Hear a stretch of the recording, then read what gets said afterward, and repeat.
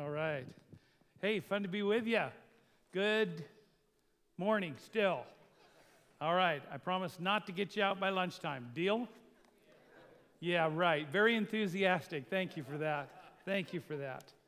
Al, did I hear you say that you taught on being a Bud Light or a Bug Light? It's however you want to interpret it. Oh, my goodness. Because I wanted to open up with a beer story. Now, I don't drink beer, but I talked to a guy who did. This session, we're going to talk about connecting to the world. I want you to understand that as a Pentecostal and evangelical Christian, you are predisposed to be disconnected, not connected. You have too many barriers. I have too many ridges between the world and me. Somehow, that phrase in the New Testament, come out and be separate, has been driven into our generational DNA. And the only time we talk about Jesus is with other believers inside the box. And we are incredibly uncomfortable talking with people. Because for us, it's all or nothing. They've got to be ready to go to the cross, and we'll pray them in the sinner's prayer, or we totally ignore them. We are unaware that God works in steps to move people forward. There's a scripture, I believe it's in Mark chapter 12, where Jesus talks to a priest, and here's what he says to him. You are not far from the kingdom of God. I want you to hear those words, because Jesus identifies that this priest is not in the kingdom, but he's not where he used to be. We would say he's in process. Do you understand what I mean when I say people are in process? You and I have to be in process. There are some of you in this room that are very, very comfortable being in a room full of people whose eternal destiny is more dark than light. Four-letter swear words do not put you off. Who they slept with over the last 4 weekends does not turn you away. You are very comfortable in that kind of conversations. But for the most part, that's not most of us. Most of us feel great pause in situations like that. We're not comfortable with the language. We don't really know what to do. Well, I have good news for you, because you are being coached 24/7 by somebody who lived there their entire life. His name is Jesus, and that's where he wants to take you. It's exactly where he wants to take you. I pulled up in front of Starbucks. A man came out in front of me. It's obvious that he was panhandling. He wanted money. I normally don't give money. Sometimes I do, but most of the time I don't. But if they want something to eat, I'll buy them. Or in front of Starbucks, I'll get you coffee. And I knew he wanted something. And I got out of my truck, and he's about 6 feet away, and I said, can I help you? He goes, yeah, can I get a couple of bucks from you? Let me just be straight up with you, man. He said, I'm an alcoholic, and I'm coming off a bender, and I am in terrible pain right now, and if you could get me a couple of dollars so that I could go to the convenience store next door, the Chevron station, and just get one beer, it'd take the edge off, and I could probably make it through my day. And I went, well, and all my AG stuff started coming up.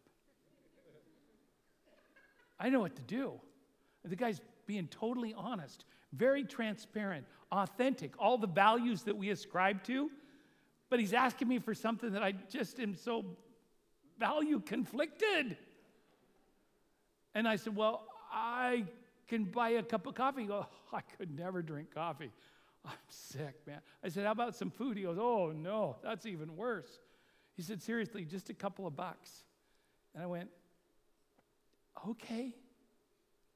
His honesty deserved that. So I gave him a couple of bucks. And he walked away, and you know what? I felt like I'd won. I felt like I had won. I'd conquered the cultural barrier. And I felt pretty good, because most of the AG guys I know would never give a guy $2 to go buy a beer, and I felt pretty good about myself.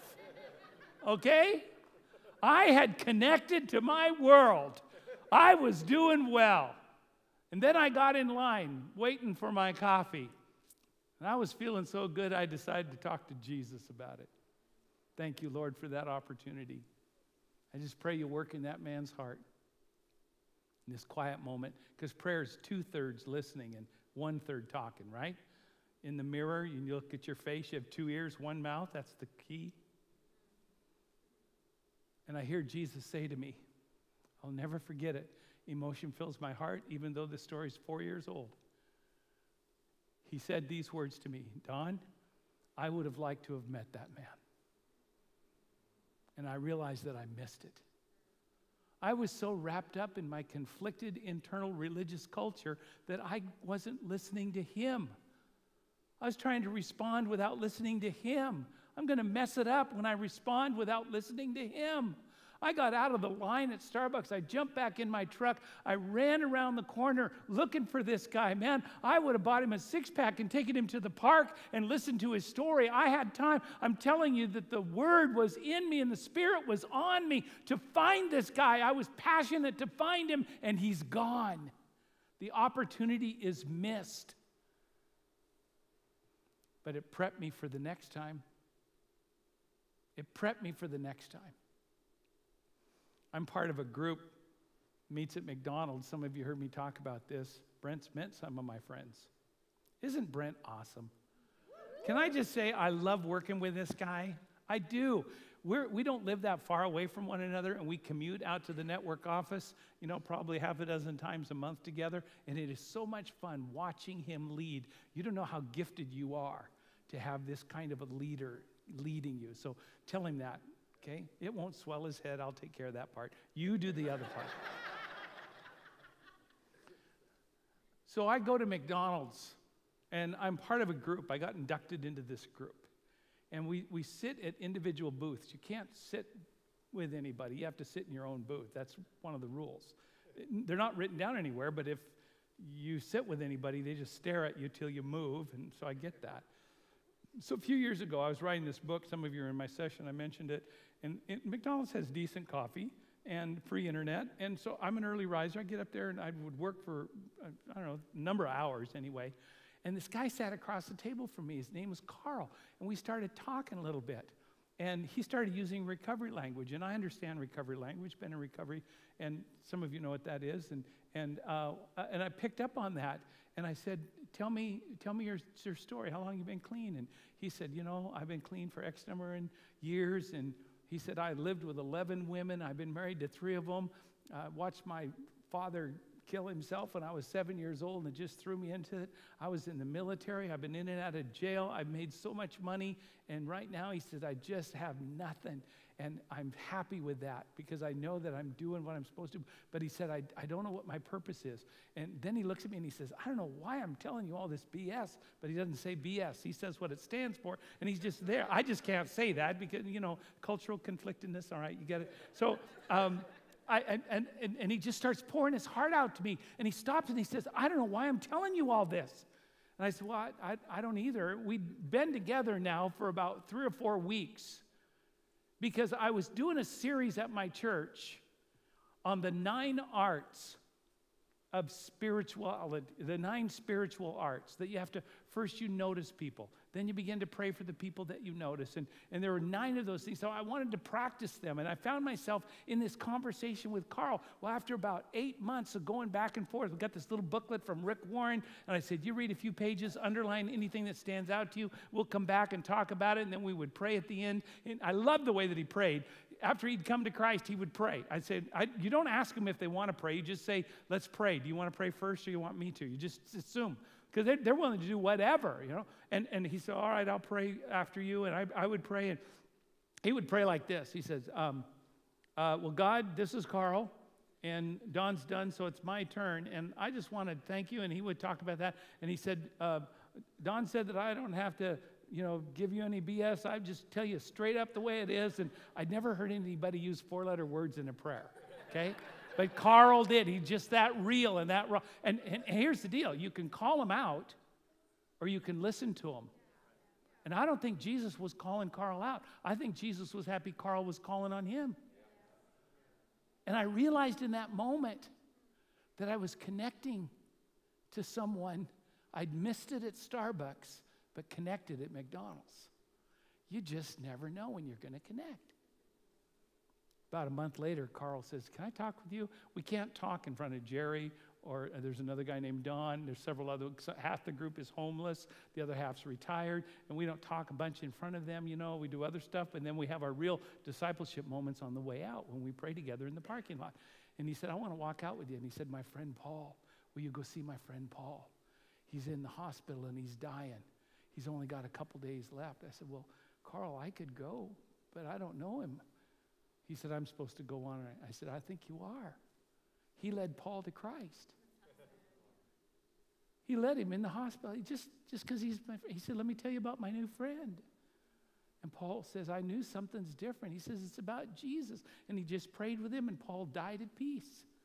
3 months later, he led Betty to Christ in the hospital on her deathbed. And it happened again with another woman named Dixie. And he comes back to me and goes, "I don't want to lead people to Jesus and just have them die." He said, "I'm not happy with this new ministry that God gave me." New Christians are so much fun. Do you have any new Christians in your life? Connecting to the world means that you connect the world to Jesus, because that's what we're called to do. In John 17, Jesus said, "In the same way that you," he's praying to the Father, "gave me a mission in the world, I am giving them a mission." You know what the difference between a mission and a ministry is? Ministry is focused to believers. It's necessary, it's needed. But a mission is focused to lost people, and it's needed. Both are good. Because you're a professional, we focus on the ministry and we forget the mission. And if you don't focus on the mission as well as the ministry, pretty soon you're not going to be very good at ministry. I thought so too. It's important that we balance it out. Acts 20:24. The most important thing is that I complete my mission. This is Paul. The work that the Lord Jesus gave me to tell people the good news about God's grace. Jesus said, John 20:21, "As the Father has sent me, so I send you." Can I just tell you that you will be a better leader if you hang around people who swear a little bit, whose life is filled with hopelessness, who don't know their eternal future. You are the light carrier, and you are to be sent into darkness. We're going to have to get real comfortable at being uncomfortable. I must make Jesus known to the world because he loves the world. He's connected to the world. Acts 1:8.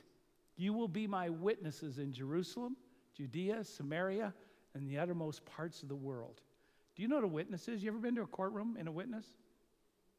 I got to be on a jury one time. I ended up being the jury foreman. It was a lot of interesting events, and they would call witnesses forward. Witnesses do one thing. They simply tell what they saw. They tell what they heard. That's all they do. Jesus is calling us to be his witness. Jesus is not asking us to be his defense attorney. We do not need to defend him. He's not asking us to be the prosecuting attorney. We don't force people. No one ever came to Christ through logic. Now, I appreciate apologetics. I enjoy that. I like systematic theology. I like it when it all fits together and it makes sense and all the pieces come into play. But logic doesn't win people to Christ. Faith does. And the Holy Spirit, through his word, is what births that inside their heart. You're not Christ's salesman. You're not to talk people into that. You're to simply be a witness and tell what you know.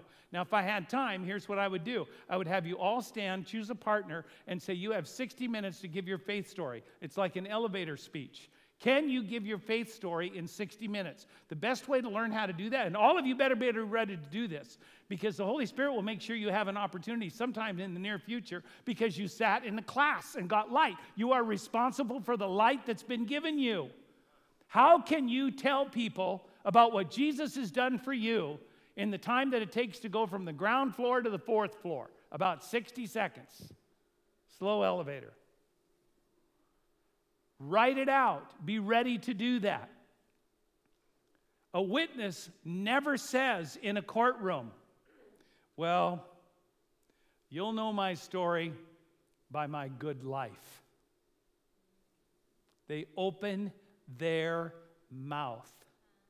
Do not believe the lie that God will only use the way you live. Of course he'll use your good works. I get that. Ephesians 2 says you were created for good works, to help people. I get that. Matthew 25 tells us to do that. Those are important. The problem comes when we believe that we can do good works and not open our mouth. Now you're in denial. Now you're in deception.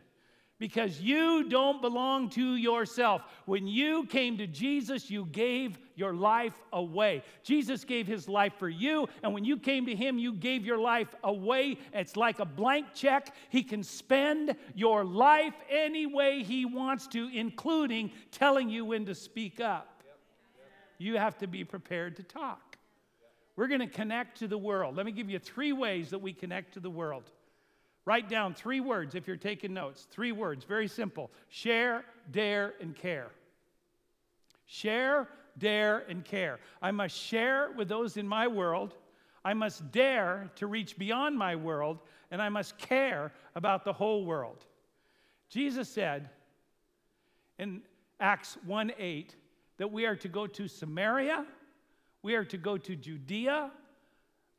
Jerusalem, Judea, and Samaria, and the uttermost parts of the world. Those 3 categories. 3 places. Judea. I need to be prepared to talk about Jesus to the people closest to me. That's your Jerusalem. And right on the heels of the holidays, do you not think for a moment the Holy Spirit's going to bring some people in your life that need to hear about the gospel? Your Jerusalem. We're to go to Judea and Samaria. Those are people that are near me, but they're different. They're different. There's more than just a little bit tension in our world right now.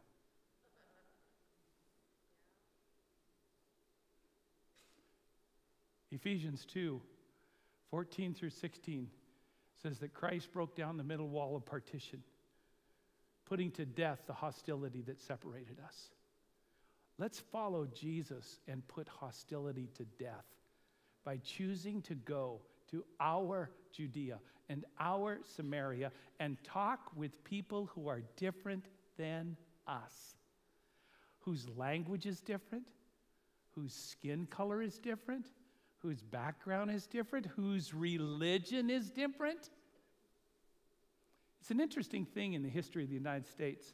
Because every time we go to war with somebody, we open up our border and then immigrate a lot of those people. And in the 1950s, the early 1950s, late 1940s, the government, the emerging government of Japan called on America and said, the Japanese people are wide open. Their gods have been destroyed. They are open to evangelism. Please send us missionaries. And the United States American Christian denominations did not respond. So Japan took on a new god called materialism. Now, the peoples of the world are coming here. You're going to have more Muslim-based families in your neighborhood than you have ever seen before. And there's more coming. You're going to have to get comfortable at talking to people who dress differently than you, helping them, encouraging them. Is it possible that we could follow Jesus into diversity and put to death the hostility that separates us? I'm just telling you, when you came to Jesus, you gave your life away. We're to go to the ends of the earth. We're to help anyone. You cannot say, I'm only helping in Jerusalem or Jerusalem and Judea. No, it's and. Jerusalem and Judea and Samaria and the uttermost part. I was so glad to hear missions talked about on this stage, because if you don't have a heart for the world, you won't care about your neighbor.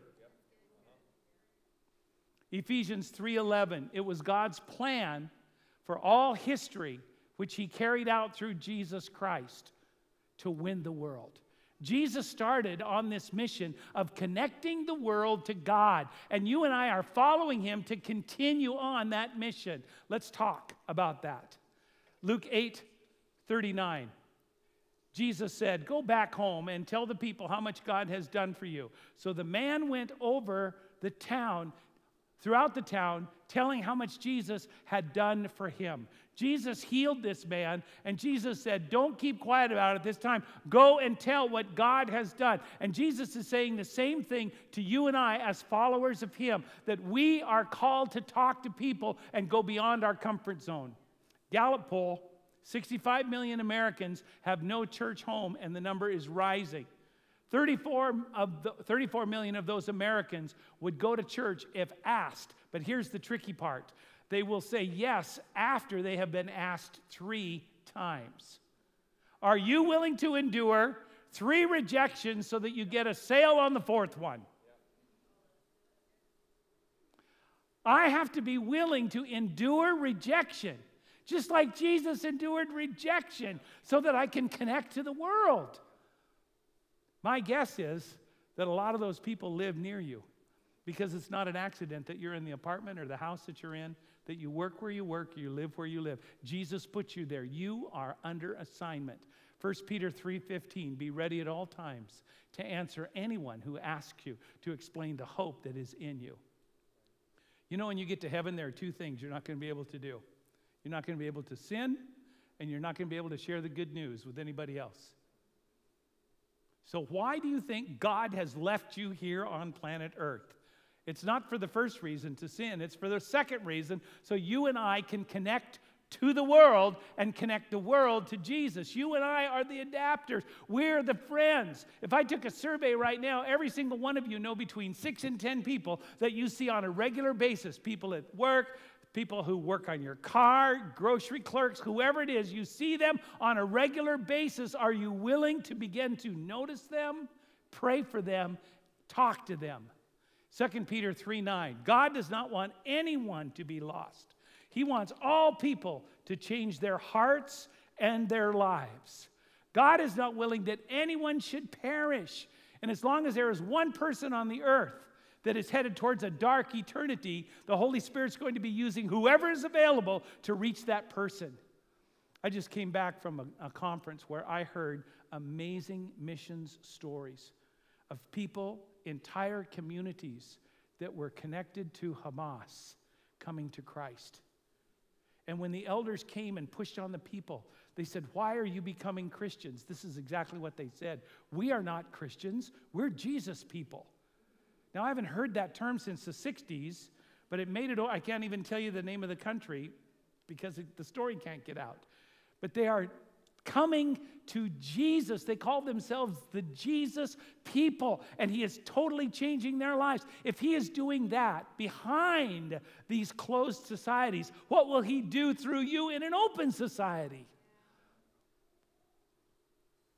Number 2, I must dare to reach beyond my world.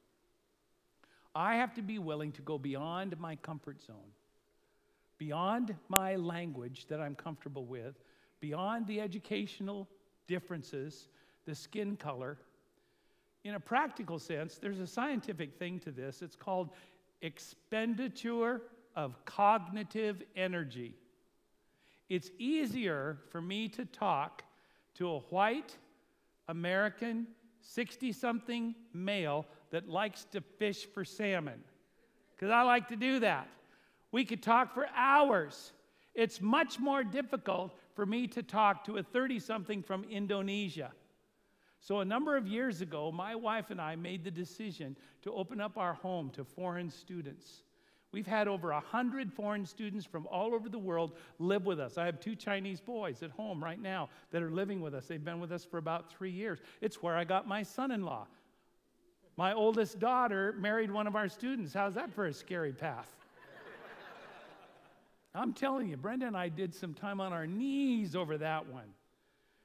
My son-in-law, Takashi, loves Jesus with all his heart, is an elder at his church now. But I remember the time that he came to Christ, and it never would have happened if we hadn't obeyed the Holy Spirit to go beyond our comfort zone and care about the world and dare to go beyond our own comfort zone. 2 Corinthians 9:22, whatever a person is like, I try to find common ground with them so that he will let me tell him about Christ and let Christ save him.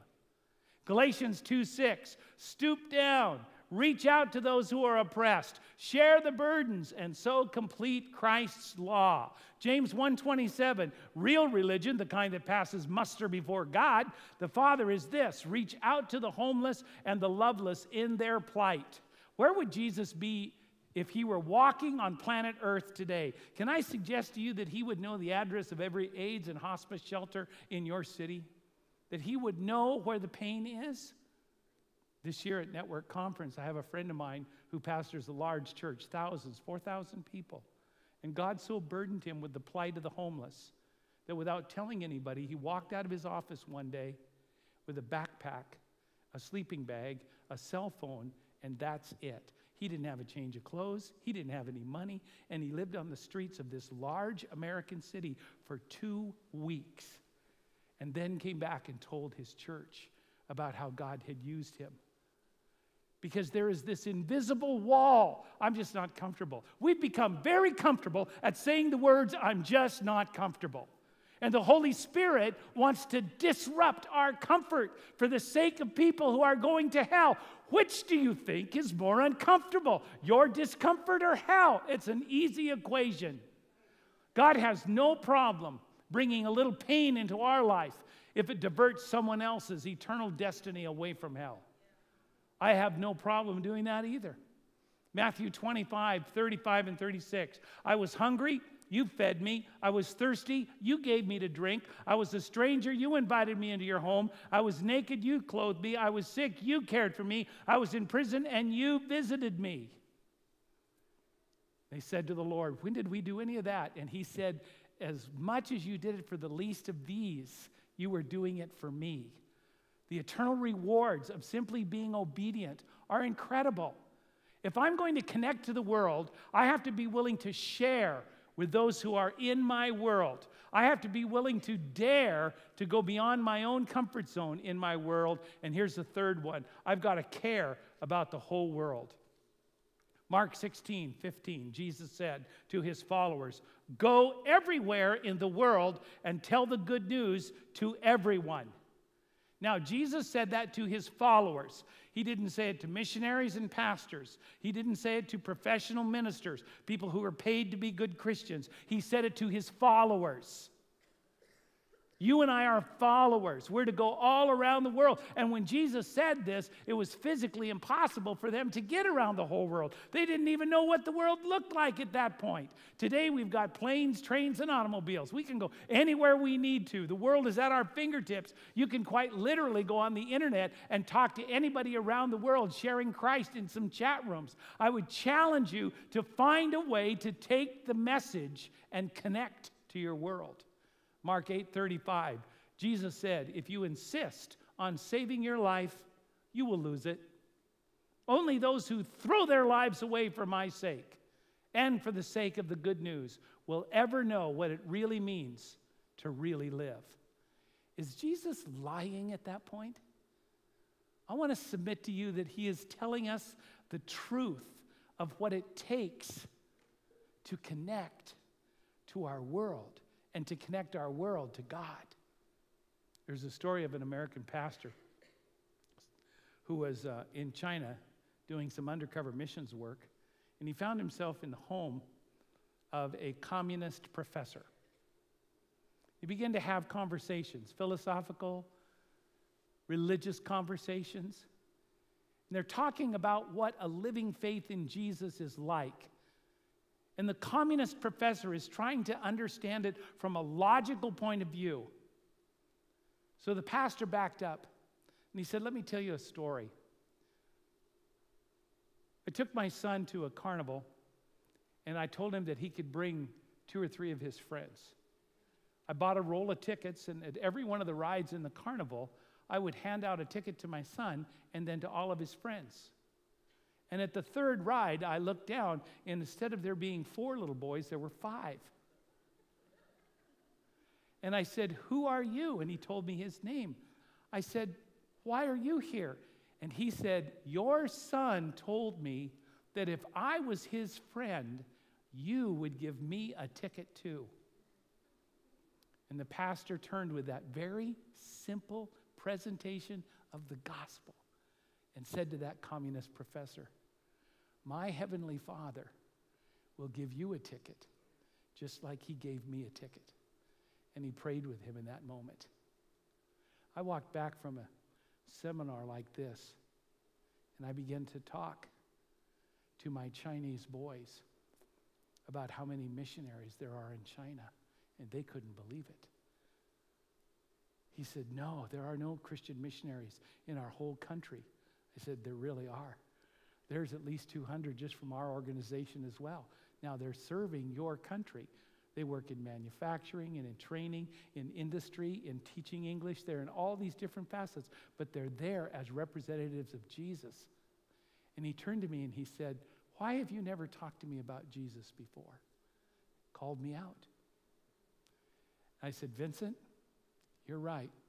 We should talk." He said, "Good, not now." That's code for we've broken the ice and I don't want to go any further. Are you tracking with me here? Okay, now if I would have pushed on that and said, "No, let's talk now. You're interested now. Let's drive for the goal line now," I would have lost him. He's not far from the kingdom.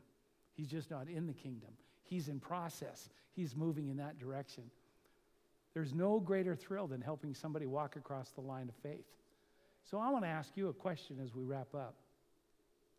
Who do you know that Jesus is burdening on your heart that you need to be willing to go out of your comfort zone and connect them? Are you willing to connect to their world? If you're working with somebody who's hurt you and you become bitter, are you willing to ask them to forgive you or to offer your forgiveness to them, to be reconciled, to make an amends, however it takes? Is there somebody that you just don't like? And God says, that's the one I want you to begin to pray for. If you're here and you know that the Holy Spirit is talking to you about one or two people, maybe even three or four, that are in your mind right now, the first names are, I'm not going to ask you to write anything down. I'm not going to call you forward. But here's what I want to do. I want to pray for you. I'm going to have you stand to your feet right now with every head up, every eye open, everybody looking all around. I want to call you out. If you know who Jesus is asking you simply to notice and begin to pray for and be willing to connect to their world, I want you to stand to your feet right now. I'm going to pray for you. Now understand what you are doing when you stand up. You are actually making a vow to the Lord. The word says that it's better for us not to make a vow than to make a vow and break it. You are, when you stand to your feet, you are making a vow to God. You can use me however you want to reach that person. So between now and your death, you are available to reach that person. That's what you're saying. Are you ready for that? Father, you see these men and women who are standing right now. You know how many lives are represented here. You know that this is how the kingdom of God moves forward. It's not about geographical territory. It is about men and women's hearts, the hearts of children. Father, I pray that your anointing will rest upon them and that they will know, Holy Spirit, what you are specifically asking them to do before the end of this day, to send a text, to stop by and visit, to make a phone call, whatever it is. Father, I pray that you will empower them in Jesus' good name. Amen. Would the rest of you stand with me? We've got a choice. How do you know if you're willing to connect to the world or not? It's a very, very simple test. If you are still here on planet Earth, then the answer is yes. God wants you to connect. There are 4 men in the Bible that represent a response to Jesus. 4 different responses. You and I can be like Moses when God called him and he said, "Who? Me?" You can be like Jonah when God called him. He said, "Not me." You can be like Habakkuk when God called him. He said, "Why? Me." Or you can be like Isaiah. When God called him, he said, "Send me." That's my prayer. Father, I pray that as we influence young lives here, that these leaders will be influenced, that we will never settle, that we will understand that we can only train others as we are trained ourselves. We open our hearts to be used by you to effectively connect to our world so that we can connect our world to you. In Jesus' good name we pray. Amen. Amen. Brent, come on up.